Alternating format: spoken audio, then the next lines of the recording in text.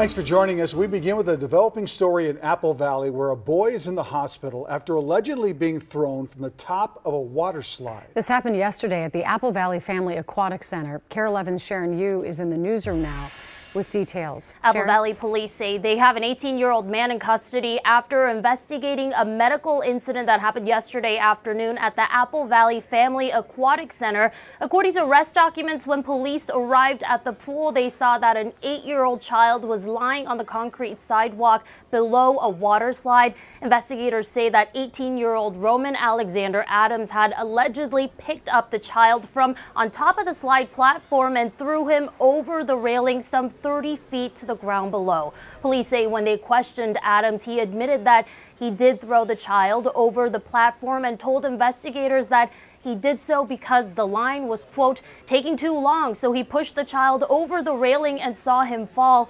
At this point, police say the child was taken to the hospital for several broken bones in both his feet, one leg, and shoulder. Adams is facing a felony charge of third-degree assault, something he could face up to 5 years for if he is convicted. And earlier today, we did reach out to the victim's family, but they have asked us for privacy at this time. But Apple Valley police say he is currently in stable condition at the hospital. Julie, Randy. It's amazing he's in stable condition. Do they think drugs or alcohol? I mean, it's so hard to fathom someone would do that. It feels like, were drugs or alcohol involved? Right. At this point, it is difficult to know. Investigators tell us that their investigation is still ongoing, and of course, the family is probably, they deserve that privacy.